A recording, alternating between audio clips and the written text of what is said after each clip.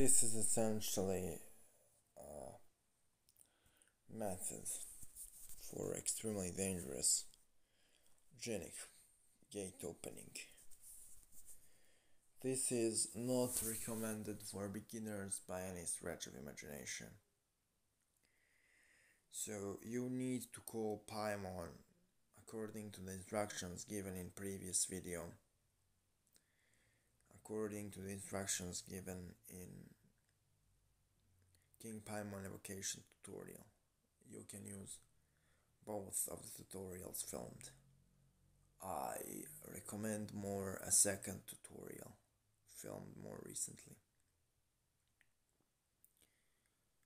So essentially what you need to do is you need to summon Paimon, and then when he arrives, take the metal dagger and proclaim the following: by the power of Eldar, the destructive name of God, I rip the veil between the worlds. And then you will ritually cut the veil between the worlds in front of you with the dagger by enormously and strongly slashing through the space.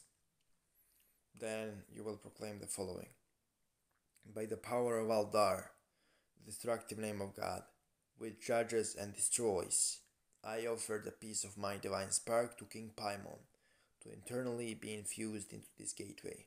I turn the piece of my internal soul into the black light. Then King Paimon will chant and whisper, and into your aura will enter an enormous amount of smokeless fire. Once that happens, your aura will start glowing with black light. Once you feel the glow, direct the blade towards your own heart, and it will literally create a really painful astral sensation. Through this act of spiritual impalement, a piece of your divine spark will, through the blade, be infused into the sword. Then you should direct the sword in a direction of the rift you created and push the piece of your divine spark into the rift. Then the rift will be immortalized and you will be fused forever, eternally to the current of the Djinn, and you will be prepared to merge with God through the left-hand path and the Djinnic current.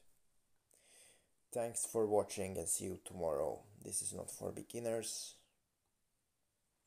If you want, you should open 114 of those gateways on the places Paimon destines. One for each of the surahs of the Quran. Thanks for watching.